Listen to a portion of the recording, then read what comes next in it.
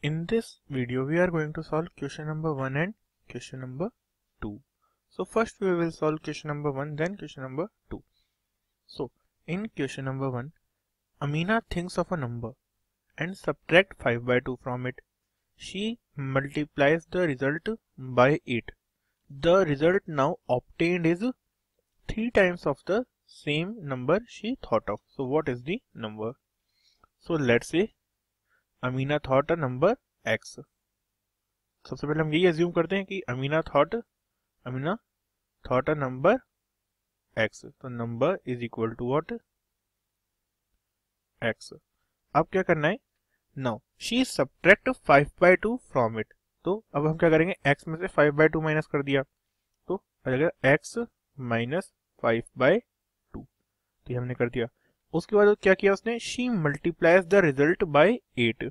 तो अब उसने इस में से क्या बोलते हैं 8 को मल्टीप्लाई कर दिया. तो अब 8 को मल्टीप्लाई करने के बाद क्या हुआ, the result is now obtained is 3 times of the same number she thought of. तो मीन्स ये किसके इक्वल हो गया, 3 टाइम्स ऑफ x, क्योंकि उसने x ही सोचा था तो 3 टाइम्स ऑफ x हो गया. तो अब हमें बताना है कि x की वैल्यू क्या होगी. तो मीन्स ये हमें रिलेशन मिला क्वेश्चन से कि x minus 5 by 2 into 8 is equal to 3x. तो अब हम यहाँ से x की वैल्यू डिटरमाइन करेंगे. तो हम इसे कैसे सॉल्व कर सकते हैं. तो अब ये सिंपल क्या है, एक इक्वेशन है, इसे सॉल्व करनी है. अब उसका स्टेटमेंट का कोई रिलेशन नहीं है, तो अब मल्टीप्लाई कर देंगे. तो x इंटू 8 क्या हो जाएगा, 8x माइनस 5 बाई 2 इंटू 8 क्या हो जाएगा, 5 by 2 into 8 is minus 5 into 4 हो जाएगा. तो हो जाएगा इक्वल टू 20 और इक्वल टू किसके हो जाएगा, 3x के. अब क्या है, ये दोनों साइड ही हमारे पास वेरिएबल हैं. तो हम क्या करेंगे, सारे जितने भी वेरिएबल्स हैं, मतलब जो x वाली टर्म्स है उन्हें लेफ्ट हैंड साइड में ले लेंगे और जो नॉन x वाली टर्म है उन्हें राइट हैंड साइड में ले लेंगे. तो लेफ्ट हैंड मतलब ये क्या है, x वाली टर्म्स है और ये जो 20 है ये नॉन x वाली टर्म है. तो अब हम क्या करेंगे, 3x को लेफ्ट हैंड साइड में ले लेंगे.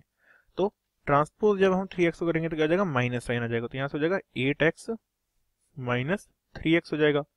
और माइनस 20 को जब उधर ले जाएंगे तो क्या होगा, प्लस 20 हो जाएगा, क्योंकि साइन चेंज हो जाता है. तो यहाँ से हो जाएगा 5x इज इक्वल टू 20. तो x की वैल्यू क्या आ गई, x इज इक्वल टू 4 हो गया. तो यहाँ से आ गई value x is equal to 4, क्योंकि 20 बाई 5 किसके इक्वल होता है, 20 by 5 is equal to 4. So this is the answer for question number 1. X is equal to 4. Now अब क्या करेंगे हम, now we will solve the second question. तो अब सेकंड क्वेश्चन है क्या, तो सेकंड क्वेश्चन में a positive number is 5 times of another number. मतलब कोई एक नंबर है वो 5 टाइम्स है किसी अनदर नंबर का. If 21 is added to both the numbers then one of the new numbers becomes twice the other new number. So what are the numbers. तो अब इसमें क्या करना है, तो हमारे पास दो नंबर्स होंगे. तो लेट्स से अगर हमारे पास जो फर्स्ट नंबर है वो क्या है, हम एज्यूम कर लेते हैं कि फर्स्ट नंबर क्या है, x के इक्वल है. तो first number is equal to x.